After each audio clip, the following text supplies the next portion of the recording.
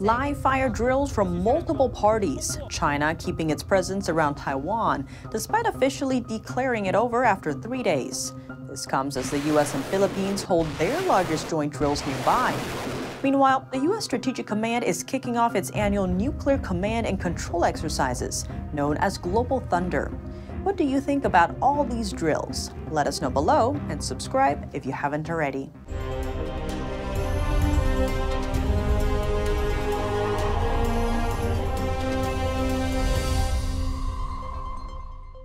Welcome to China in Focus. I'm Tiffany Meyer. War games of the nuclear kind. The U.S. Strategic Command is kicking off Global Thunder, its annual nuclear command and control exercises. There will be an increase in bomber aircraft flights during this time. The entire Strategic Command of the U.S. Armed Forces is participating, as well as the U.K. Strategic Command states the purpose of GT23 is to enhance nuclear readiness and ensure a safe, secure, and reliable strategic deterrence force. Officials note this is an annual exercise and is not in response to actions by any nation or other actors. That's as China conducted live fire drills around Taiwan over the weekend, following President Tsai's meeting with House Speaker Kevin McCarthy in the U.S.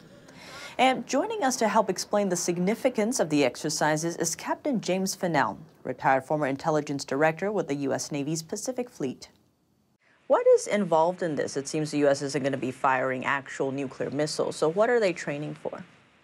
That is primarily around three types of delivery of weapons. You have air-launched nuclear weapons. You have silos, which have intercontinental ballistic missiles. And then you have our ballistic missile submarines with submerged launch ballistic missiles. Having these exercises ensures our command and control over these forces and ensures the National Command Authority, the President and the Secretary or Chairman of the Joint Chiefs and the Secretary of Defense that we can execute when called upon. Another drill from China is happening, with Taiwan as the apparent target. Beijing said its troops already ended the war game on Monday. But on Tuesday, Beijing kept sending fighter jets to the island. NTD's Jeremy Sandberg has more on the ongoing drills near Taiwan. Combat readiness patrols. That's what the Chinese Communist Party, or CCP, is calling its military exercises around Taiwan. Taiwan's defense ministry says over 90 CCP military aircraft flew around the island in missions Monday, and that it spotted 9 Chinese ships and 26 aircraft, including fighter jets, carrying out patrols nearby late Tuesday morning. A Chinese military ship carried out a live fire exercise near the Taiwan Strait. That happened near Pingtan Island, China's closest point to Taiwan.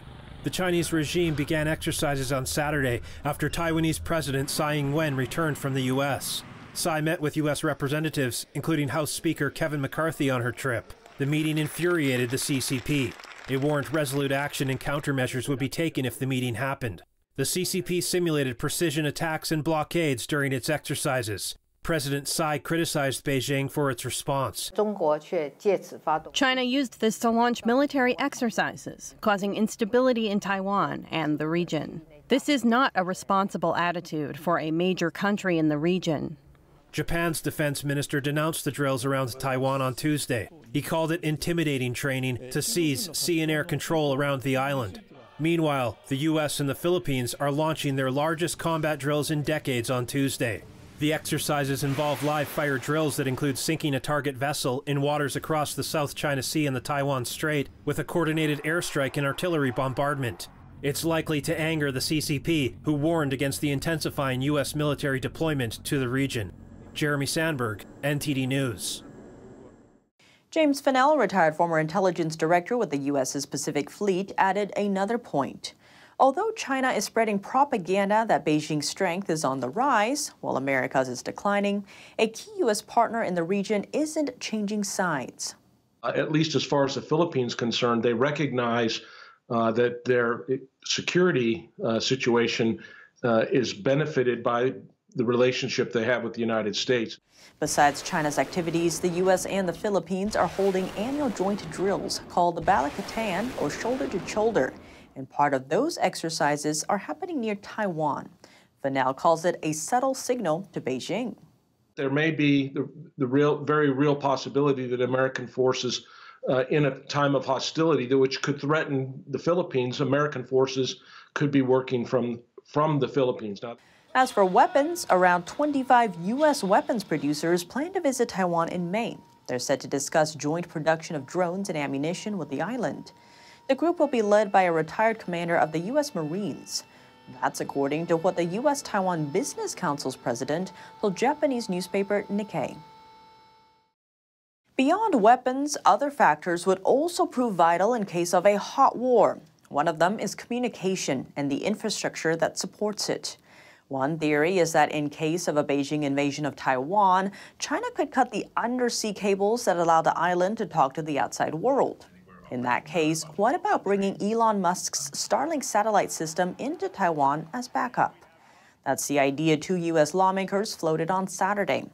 They are Congress members Michael McCaul, chairman of the House Foreign Affairs Committee, and French Hill. Both of them were members of a U.S. delegation that visited Taiwan last week. They called Starlink one of the constructive takeaways in their talks with Taiwan's President Tsai over the weekend. Back to China's drills around Taiwan, how are people from both sides responding? Here are comments from two Shanghai locals. I think the 3-day military drills may not be strong enough. We can continue to demonstrate China's capabilities even under normal circumstances. That's what I think. After all, we are compatriots, right? We cannot be too ruthless. We have to show our attitude. As long as it doesn't push us to a certain point, I think the military drills, should be enough for now. On the other hand, Taipei residents on Tuesday said they were largely unfazed by China's war games. I think in places with one-party dominance, the first thing to be sacrificed are the rights of a certain group of people. I think at least right now in Taiwan, we are being protected on some level. I also think that this is the thing that's worth being cherished the most in Taiwan, a comparably free and democratic country as compared to China. Life in Taiwan has continued as normal despite the regional tensions. Civilian passenger flights operating nearby the island, including over the Taiwan Strait, also continued uninterrupted. Ever see these ad inserts in local newspapers? Made to look like news, they boast China as a tourist destination or paint a positive image of Chinese leader Xi Jinping. Like this one published on USA Today, saying Xi's visit to an American school left an indelible mark on its students. These news articles lookalikes are actually ads paid by Beijing's top propaganda outlet, China Daily newspaper. Adding these inserts in U.S. publications is one tool Beijing uses to influence American policy and opinion. And the outlets printing them are some of the most influential in the U.S., like Foreign Policy, Time magazine, and the Los Angeles Times. Since 2016, China has spent over $300 million to influence U.S. public opinion, more than any other country. That's according to Open Secrets, a Washington, D.C.-based nonprofit that tracks lobbying data. China Daily is one of Beijing's top agents carrying out the task in the U.S., spending over $8 million in 2022 to do it. Where did that money go? Here's a breakdown of some of the company's ad expenses last year. Last March, the Beijing outlet paid Foreign Policy over $30,000 for advertisements, and another $30,000 in April and June. For Time magazine, that number jumps to around $100,000 a month from February to May. As for USA Today, a steady sum of over $50,000 paid in January, April, and June. For the Los Angeles Times, the amount reaches the tens of thousands from January to June. The Chinese Communist Party also placed ads in some regional newspapers, such as the Houston Chronicle, the largest daily newspaper in Houston, Texas. In the New England area, the Boston Globe, and on the West Coast, the Seattle Times. Besides public opinion, what's Beijing up to when it comes to elected officials? A Chinese diplomat sent an email to the office of a U.S. congressman attacking one of his bills. The measure condemns the Chinese regime's live forced organ harvesting from prisoners of conscience. Here's the latest. The New York Post reported the email. It was sent to Congressman Smith's office one day after the House passed his bill, the Stop Forced Organ Harvesting Act. The bill aims to condemn, investigate, and punish CCP officials for forced organ harvesting. Chinese official Zhou Zheng called the bill ridiculous and denied that the regime engages in forced organ harvesting. That is, despite the fact that many independent experts have concluded that Beijing effectively murders unwilling patients by taking their hearts, livers, kidneys, or other organs. The organs are sold as part of the profitable transplant trade. Congressman Smith, who's been working on this issue for more than 20 years, recently explained to me what he's discovered about it. Anywhere from 60 to 100,000 young people, average age 28, are murdered by Xi Jinping every year to get their organs. They prey upon the Falun Gong, for example, because they are so healthy. Falun Gong is a spiritual meditation practice focused on aligning oneself with the principles of truthfulness, compassion, and tolerance. And Joe, the CCP official who wrote the email to Congressman Smith, doubled down on the CCP's ongoing persecution of the spiritual practice. He wrote that the spiritual practitioners, quote, orchestrated claims that the Chinese regime is abusing them and also the predominantly Muslim Uyghurs of northwestern Xinjiang province. However, a UN Human Rights Commissioner says forced organ harvesting in China appears to be targeting specific ethnic, linguistic, or religious minorities held in detention, often without being explained the reasons for arrest or given arrest warrants at different locations. Aside from Smith's bill in Congress, Texas is the latest to take action. The state passed a bill last week to prevent Texans from unknowingly becoming complicit in forced organ harvesting. Over in Washington, the U.S. is in talks with China. Officials say they're looking to arrange potential visits to Beijing by Treasury Secretary Janet Yellen and Commerce Secretary Gina Raimondo. Here's the statement from the White House. And when it's appropriate for the two leaders to talk, then that'll happen. Kirby added that officials are also working to get Secretary of State Antony Blinken on a plane to China. He canceled a visit there earlier this year after the Chinese spy balloon incident. The aircraft floated across the U.S., suspected of surveilling U.S. military bases along its path. Beijing maintains it only collected weather data. I want to stress, that said, that we are and have been able to maintain lines of communication between our two countries, even throughout all these tensions. He noted the U.S. would like to see the relationship get onto better footing. Is China showing signs of compromise? On Tuesday, Australia agreed to temporarily suspend its case against China at the World Trade Organization, aiming to resolve their dispute over barley imports.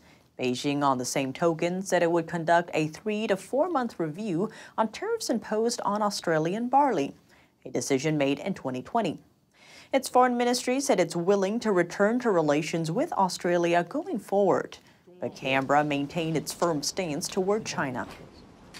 We have made clear that we believe there is no justification for the measures that China introduced in relation to barley. In return, we have agreed to temporarily suspend the World Trade Organization dispute for the agreed review period. But Australia's Foreign Minister Penny Wong also added that its WTO case will resume if China fails to remove the tariffs by the deadline. In May of 2020, China imposed a hefty tariff of 80.5% on Australian barley, dealing a major blow to the industry. The action was seen as retaliation, following the former Australian government's call for an inquiry into the origins of COVID-19. That statement angered China. In response to the barley tariffs, Australia filed a complaint to the World Trade Organization. The government also expects a similar result in a second dispute on wine tariffs imposed by China. Conflict at the Chinese-Indian border. Beijing condemning India's Home Affairs Minister for visiting a village there. In reply, the Indian official sent a stern message to China. Here's what he said. Our policy is clear, that we want peace from everyone. However, no one will be able to encroach on even 1 inch of our land. India's Home Minister visited northeastern India, Arunachal Pradesh on Monday. His visit was part of an inaugural project to boost infrastructure centered in a village called Kibithu. It comes after China tried to rename several places there in an effort to declare Chinese sovereignty of the area. Both China and India claim the disputed border region as their own territory, though Indian residents live in the village. China said on Monday that the minister's visit violated Beijing's territorial sovereignty. The two countries have repeatedly clashed over the land in recent years, sometimes suffering serious casualties. Chinese tech giant Alibaba on Tuesday showed off its new AI model to rival the popular American app ChatGPT. The Chinese AI model can be used to summarize meeting notes, write emails, and draft business proposals. It will also be added to Alibaba's voice assistant, and all in Chinese. Here's a closer look. Alibaba on Tuesday unveiled its generative artificial intelligence model, Tongyi Tianwen. It is the Chinese company's version of the tech that powers chatbot ChatGPT. Alibaba said the AI model would be integrated into all of the firm's apps in the near future. The unveiling of Tongyi Tianwen, which means truth from 1,000 questions, followed the launch of new products by the Alibaba-backed AI company SenseTime. In a filmed demonstration, Alibaba's AI model drafted invitation letters, planned trip itineraries, and gave shopping advice. CEO Daniel Chong said the technology will bring about big changes to the way people live their lives. Government scrutiny of AI has grown around the world since the launch of Microsoft-backed GPT last year. China's authorities have published draft rules outlining how generative AI services should be managed. It said content generated had to adhere to so-called core socialist values. It also had to obey laws on data scrutiny and personal information protection. Those who fall foul of the rules could face fines or criminal investigation, it added. Next, a look at the auto industry. Reports show German car makers are still closely tied to the Chinese market, and their performances are in for the first quarter. Here's how they did. BMW is still on track for higher sales this year despite a fall in demand in the first quarter. The German carmaker made the announcement Tuesday. BMW said it delivered just over 588,000 vehicles in Q1, down from 1.5% on the previous year. The only region the automaker saw sales growth was in the US, where purchases rose more than 1/10. But China proved a tough sell, with sales there down 6.6%. BMW said it expected the Chinese economy to stabilise over the course of this year. A slight fall in European sales was blamed on an export and production ban in the Russian market. BMW's results followed its German rival Volkswagen, which also showed group deliveries fell between January and February. But VW saw growth in China as well as North America. BMW was still confident about its guidance for this year despite what it called a challenging business environment. The carmaker said it was on course for slight sales growth in the full year. It sees one key driver of growth as fully electric vehicles. That's all for today's China in Focus on YouTube. We're now sharing a shortened version of our program here after being demonetized for 2 years. Here's what to look out for in our second half. All eyes are on Taiwan and its communist neighbors' aggression. But how do China-Taiwan relations play into the U.S. and its position as leader of the international world order? Grant Newsham, retired Marine Colonel and author of When China Attacks, shares his insight. The full episode is available on our partner platform, Epoch TV. To sign up, click the link down below. Thanks for watching China in Focus. I'm Tiffany Meyer. See you tomorrow. A performance that truly matters for each and every one of us.